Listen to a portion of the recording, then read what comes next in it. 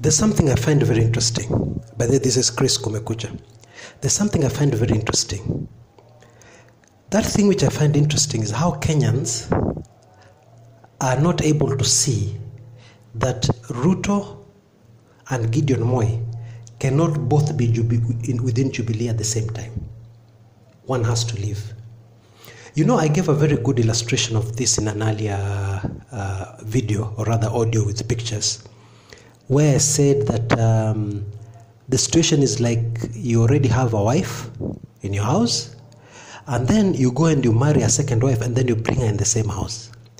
And the second wife you choose is the woman who your wife hates the most.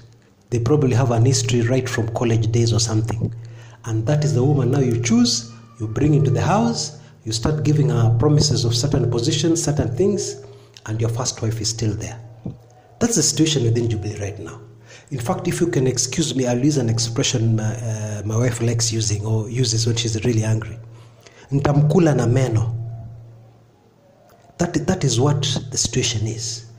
And clearly, even our local press have not caught on to this. They don't see it a big deal that Kanu have made a deal with Jubilee, and Gideon Moi and his people have been promised positions in the next Jubilee government if they win. They don't see a big deal there. Actually, there's a very big deal. And I can tell you categorically, I don't see how both Gideon Moi and William Ruto can be within Jubilee at the same time. One of them has to give way. One of them has to give way. Anyway, currently the situation is that is as it is. The DP is staying put, and of course he's protected constitutionally. Nobody can remove him as deputy president. He can remain as deputy president up to the election, up to after the elections. Yeah, when the current government has to hand over to whichever new government will come in, or to hand over to itself if they win re-election. Okay, so this is an interesting situation because I have already, a short while ago, I spoke to 595 members, and we were discussing Ruto options. What he has actually to do. We all know that he folded up URP, so he doesn't have a party. But not having a political party is not a big issue here, because just the way he picked up URP, he can pick up any party. And it's very interesting that a lot of his close allies are operating under a certain party. For example, I can give you the one in the coast. There's a party called Kadwasili, whom his close associates are operating under.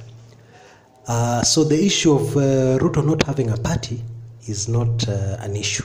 The big question is, what exactly will he do? Now, the most obvious option that is going to take is an option which, if you become a member of Club 595, you will hear about, and it is a crazy, crazy option. But it is probably the only option, the best option actually, not the only one. Because the alternative is for him to play spoiler, and I don't see Ruto playing spoiler. Or to try and position himself so that in the elections, he comes in number 2 and then prepares for a kind of a runoff. That would be the much harder thing to do. The easier thing is to forge an alliance with the other party. Okay? The easier thing, I've let the bag out of the bag. But I think it's pretty obvious. And this does not mean that Jubilee is finished or God will win. No. Let's understand this. You know, in politics is a very complex thing, and sometimes people play different cards. Your opponent does this, you do this, your opponent does this. Debe ndo inaamua mwishowe. The votes cast are what's going to decide at the end. So you cannot write off anybody. That's the worst mistake you can make in any elections, or even in analyzing them. But I foresee a situation whereby Jubilee will definitely have Gideon's support. Okay? And even if NASA gets Ruto's support, that will not mean that Jubilee will lose. It will mean that the race is going to be very close. But even more troubling for me is I've never seen, and I cannot envisage, a split Kalenjin vote. most of the Kalenjins will have to fall on one side. Now I'm reminded of the 2007 elections, the controversial 2007 elections that ended in bloodshed, whereby initially it looked like the Kalenjin vote was with Kibaki. In fact, as we went on, Moi was supporting Kibaki, and it looked like the Kalenjin vote would be won for Kibaki by Moi. Well, it didn't happen. And especially so because by then Ruto was a rookie. Nobody knew about him. He was just getting into politics, or rather into the politics of being king of the Kalenjins. So nobody saw Ruto actually garnering all the Kalenjin vote for ODM. Okay? So it's a tricky situation. It's a very tricky situation, very difficult to predict. I think the best thing is for us to sit and watch. But even more interesting is a prominent role played by Moi in these elections. Who would have guessed Moi would be a prominent player in these elections?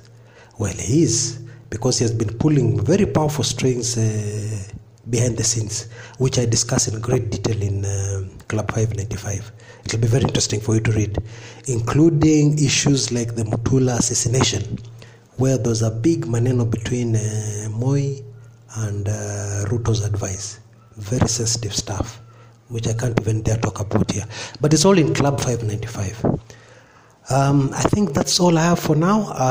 I'll keep you posted of the situation, but I advise you to take advantage of my very nice offer for you to be a temporary member of Club 595. You only need to pay 199 shilingi 199 only, 199 only, and you will be able to be a member for 10 days. You'll have full access to all Club 595 facilities, past books, present, future books, and so on. It's a very good deal. All you need to do is use the number you can see on your screen now, M-Pesa 199 shillings, or if you're out of the country, send $1.99 to our email address, which is on the blog, youmissedthis@gmail.com. Just go to Kumekucha blog, you will see contact the editor, that email address there, use it for PayPal, send $1.99, and please remember to send me your email address, and then I'll just give you full access to the club. For 10 days, you'll be able to get all this hot information, including what I've recently been covering. Okay, thanks folks. Till next time, this is Chris Kumekucha. Thank you for listening to me. Bye.